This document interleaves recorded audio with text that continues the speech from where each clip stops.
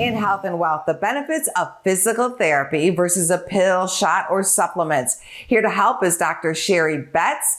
As a physical therapist, Sherri, do you find that there are some myths surrounding cases of osteoarthritis? So many people think that they need to stop doing the activities they love when they have osteoarthritis. And the opposite is actually true. What they need to be doing is movement programs, strength training, low impact aerobics activities, progressing from aqua therapy in the water. The supportive environment can often be really great for people with pain in their joints. And then they can progress to land-based activities like brisk walking or aerobic activities or dancing, even light gardening.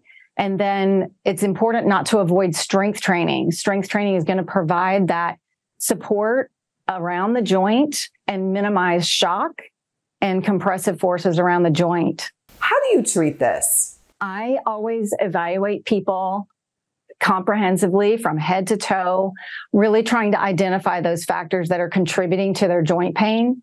And then I would apply an exercise program tailored to their needs, making sure that they understand how to properly weight bear on their feet, which can change dramatically the way the joint feels.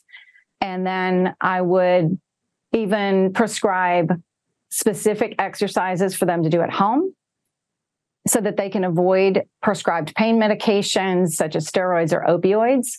I have a patient that recently had a goal of going to Rome with our family on vacation and climb those 135 Spanish steps. She had severe knee osteoarthritis and lots of pain. And she just recently reported to me that she was able to do that without pain and enjoyed the vacation with our family. What's the proof about the effectiveness of physical therapy? Okay, yes. A new report compared physical therapy with injections and found that physical therapy offered similar improvements and reduced cost. The report calculated the economic cost savings was close to $14,000 per episode of care. And the problem with steroid injections is that they reduce bone density and weaken the tissues around the joint. So it's really important, especially for people with osteoporosis, that they consider avoiding those steroid injections and possibly choose physical therapy, which is going to help with their bone density, their muscle strength, and their overall function and well-being. Be sure to choosept.com to find more information about physical therapy. Go to businessfirstam.com for where to see our show on TV.